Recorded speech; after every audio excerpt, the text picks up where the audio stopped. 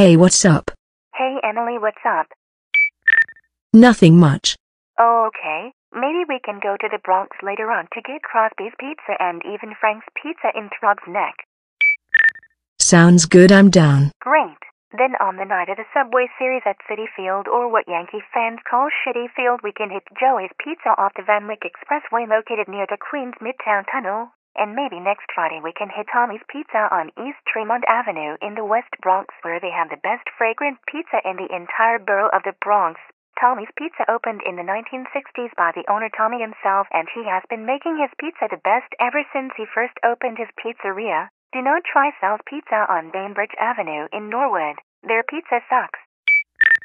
Oh word. Also, I don't eat that piece of garbage pizza on Bainbridge Avenue at East 206th Street, what they call Sal's Pizza. It's the most suckiest pizza I've ever tasted in my entire life. A lot of Norwood residents loved Nikki's Pizza on Bainbridge Avenue at East 204th Street. They made their pizza the best pizza in the entire section of Norwood for many years, and it's sad that nobody can go there anymore since they closed their doors and they don't exist anymore because of bankruptcy.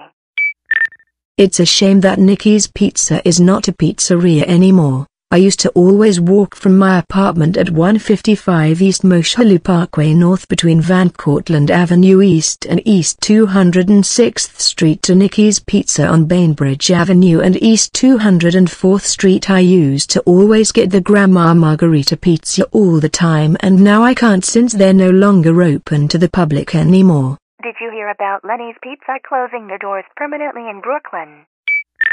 I did hear that Lenny's Pizza in Brooklyn closed their doors for all time. Yeah, it's sad to hear that the star restaurant of Saturday Night Fever, also known as Lenny's Pizza, closed down for good. I used to go to Lenny's with my dad back when I lived in Brooklyn on Atlantic Avenue near the Barclays Center, because every time after we saw a Nets game at Barclays Center we would head to Lenny's Pizza and grab a few pies for the entire family. I lived about 3 doors down from Lenny's Pizza, and my friends from high school and myself would always go there to get a few slices and a drink for only $20 and ate like queens.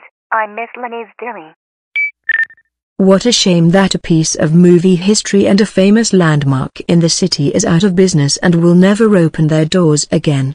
Did you live near Sorrento's Pizza on Arthur Avenue in the Bronx near East 187th Street off Fordham Road? Yes, I did. A word. I love Sorrento's. They have really good pizza. Not as good as Joey's, Tommy's, Crosby's, and Frank's Pizza, even if Lenny's Pizza was here too.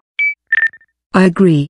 Alright Emily, I gotta go. I have work at 12:30 up in Boston. I have to take a flight from LaGuardia Airport to Logan International Airport and take the one of the colored T lines to the T green B line to Boston College and get off at BU East Iowa to Boston University. I'll talk to you later. Okie doke, I'll talk to you later, bye. Bye.